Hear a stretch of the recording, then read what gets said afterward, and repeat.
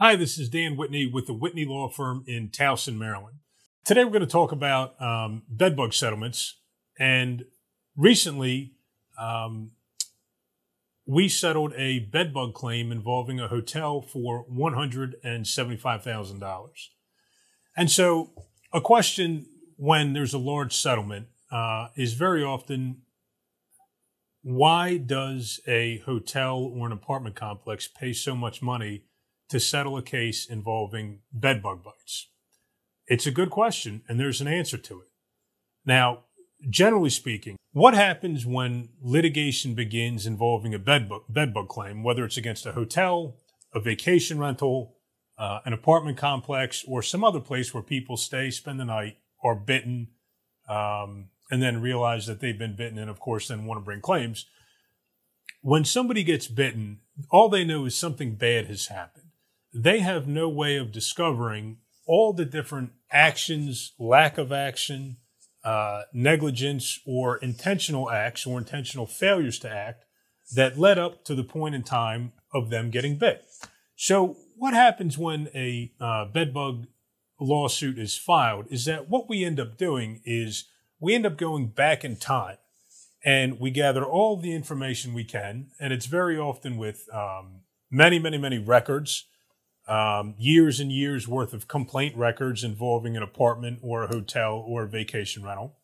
And we take depositions of the people who are involved or we think might be involved in the case, which might be an apartment complex manager, a hotel manager, pest control companies that are involved, prior tenants in an apartment or prior guests in a hotel room. By taking the time and the expense to do all of that, what happens is very often we can paint a picture.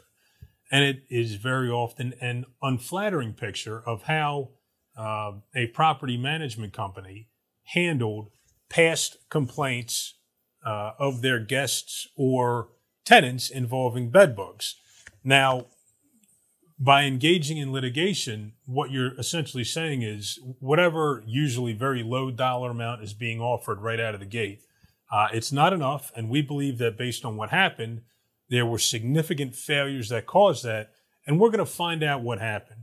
And by finding out what happened and bringing those facts to light, most likely the property management company or the owner is going to be willing to pay to keep that information to itself and not publicized because they want to buy their piece, because very often what we find is atrocious for considering how they responded or failed to respond to guests and or tenant complaints. So some examples of this, we've had cases involving apartment complexes where somebody moves into a new apartment and right away they start getting bit.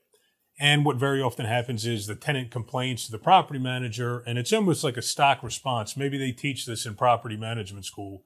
Whenever anybody complains of bedbugs, just deny it and say it's never happened before and this was the first time. And then, of course, for extra credit, blame the person who makes the complaint.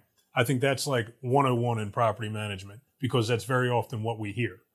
But of course, you know, if for every time a tenant gets blamed for causing an infestation, I'd say 9.5 out of 10, if not 9.9 out of 10 times, the management company is lying.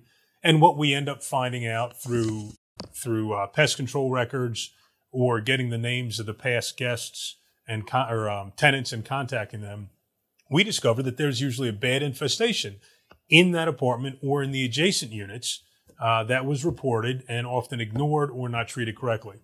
And in cases in the past involving hotels, there's very much a same syndrome of when we go back in time and we speak with past guests in that room, we very often find that they had reported a problem and it was either ignored or half measures were taken in a poor attempt to resolve it.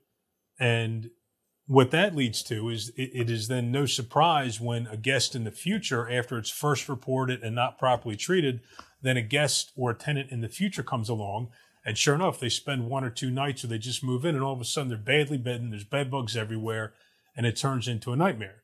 You know, somebody getting terribly bitten in one night or an apartment being infested upon moving, it doesn't happen magically. It happens for a reason. And that reason is often it was negligently handled when it was reported to the management company involved. So that's a little bit of background on when a case is filed involving bedbug litigation, what the benefits are of going back in time, engaging in litigation, not just taking the first number that's offered, but actually doing your homework, figuring out what all happened, and then using those facts to leverage the best settlement possible, all things considered. And there's a lot of things to consider. So I hope that's been helpful. We have more videos on the specifics of other settlements that were not confidential, and other videos involving specifically apartments and also specifically hotels. So thanks for watching. I hope this has been helpful. And if you have any questions, please leave leave a question in the comments. Please subscribe. And thank you so much for watching. Take care.